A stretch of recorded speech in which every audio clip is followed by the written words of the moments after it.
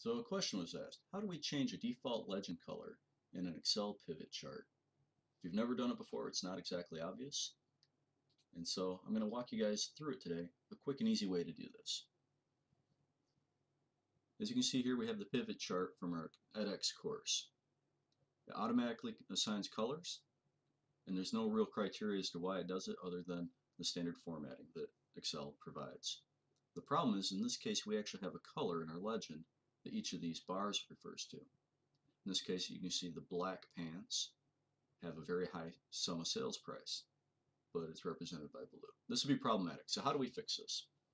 It's easy 3 steps. The first thing we need to do is to select the color inside the legend. When you first click in there with your left click, a lot of times it'll actually highlight the whole legend box. So what we actually want to do is get down to the individual part of the legend. In this case, we have black selected. Once you have that highlighted, you can right click and you can work your way up to this little fill icon. Once you do that, you can select a generic color here. You can go to more colors and you can pick some advanced features. It's up to you what you want to do. In this case, it's black, so we'll select black. Now the orange here for blue is definitely not good. So we can go up in there and we can hit fill, and we can use one of these standard colors, but we might actually want a different color blue. So go to the more fill colors. You have 2 choices, standard, which gives you this gradient structure here, and you can pick what color you want. If you want something that's really vibrant, you can pick that, and it'll show you the preview color here.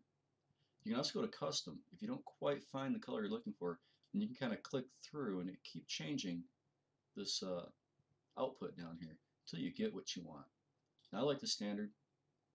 I'll just select that for now. And let's look at the output.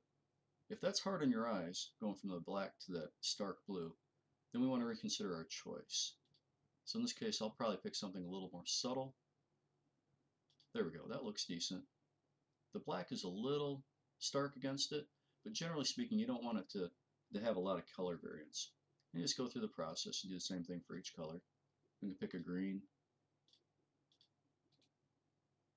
We'll update the gray.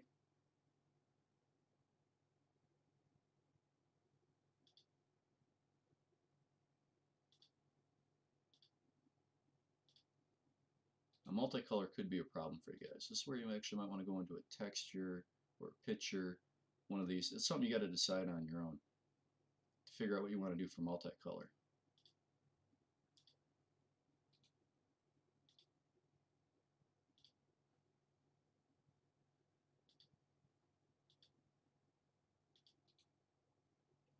And last but not least, we have yellow. So multicolor, we still need to fix that one. I haven't decided what we should do for that, but since we need a color that's not currently represented, we actually pull out just an oddball color there so we know it's multicolor. And there you go. Now you've custom color coded your legend and your bars. I hope this helps.